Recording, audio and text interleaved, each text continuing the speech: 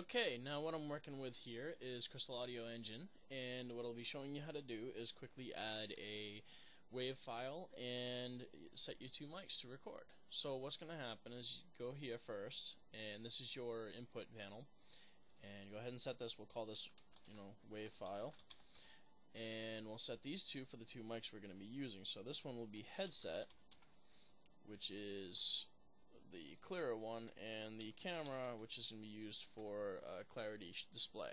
So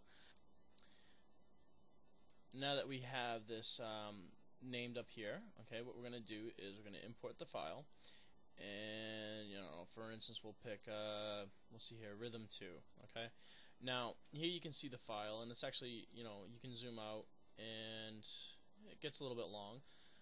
We don't really need that much. We're only going to be using a little bit, so I'm going to go ahead and cut this. Now, what I will do here is I'm going to change the volume on the wave file, and I'm going to drop that down. So now, for editing purposes, you can go like this. This is kind of a quick way to do some channel mixing on it. Now, what I'm going to do is I'm going to set the headset, which is this one, and I'll set this. Now you can shut off each one. Say someone's talking and they're getting up from the seat or something like that. You can actually hit this button and turn it off. Now as you're playing, when you're recording, you will see this coming across here. And if you want to fix someone's mic because they have a bad feedback, you go in here and you can play with the settings. Now this is the toggle switch. This turns it on, this turns it off. And once you hit the setting, you can pull that up to hit E. Now this is where you can play with the certain sounds. And to give you an idea, what I'm going to do is going to record something with these settings on here, and you'll see what happens. Okay, I'm testing the microphones and show you how the effects work with the rhythm. Okay, now this is what we're left with here. So now when I go back, I click this up top, and I'll go ahead and hit play, and this is what we get.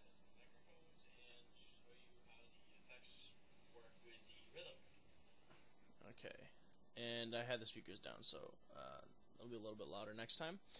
Anyways, so the rhythm itself is a little bit too low, so let me turn that up a bit more and try that again.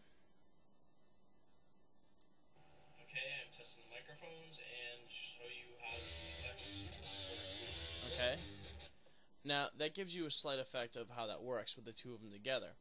So to do anything else, you could use such as a fade, which is this function here, and it can quickly die down. And again, we'll turn this down just a little bit more, try and get it so this is a little bit quieter for us.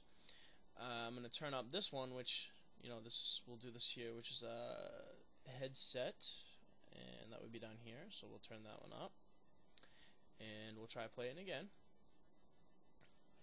Okay, I'm testing the microphones and show you how the effects work with the rhythm. Okay, and there you see how the fade effect works, and they're located on both sides. Now, if you want to cut something, say I want to only have a certain part of it, maybe get rid of the whole front piece that is all feedback, I'm just going to go from here and cut that apart. And I'll just take this out and get rid of that part. So now go to the start again and hit play, and this is what we get.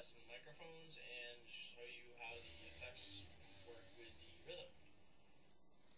Okay, now out of the two microphones, there's different levels of quality. One of them has a little bit of feedback in it, and one of them doesn't. And to give you an idea, I'm going to turn the camera all the way up, and I'll turn down my other microphone all the way down. And this is what you're going to get. Okay, I'm testing the microphones and show you how the effects work with the rhythm. Okay, now that is with the camera, which is low quality, and with this one, we'll go ahead and swap it around. This is with the headset, and is the much nicer quality. Okay, I'm testing the microphones and show you how the effects work with the rhythm. Now, the only problem I have is, obviously the sound issues. The volumes and such, which I can play with later, especially which would be in this window, would have to do with room size, dampening, and all those other settings. Typically, each microphone has their own type of settings you got to play with to get them to work best. Other than that, once you have your full setup compiled, and you can just click it and move it or adjust like this, what you're going to do is you're going to go ahead and you're going to click this button to export your project after you've saved it, and this is how you create your download.